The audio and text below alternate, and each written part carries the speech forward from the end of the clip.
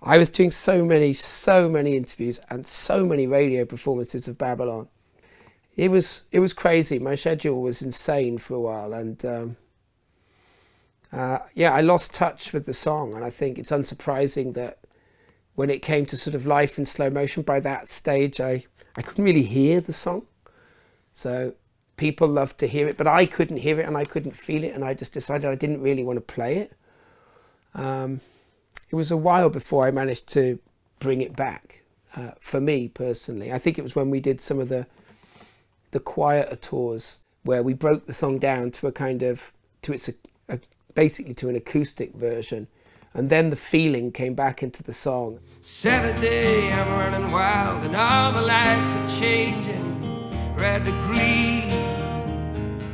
I started to enjoy it again, and since then it's not been a problem. You know, I just have to ration how often it gets played. I'm going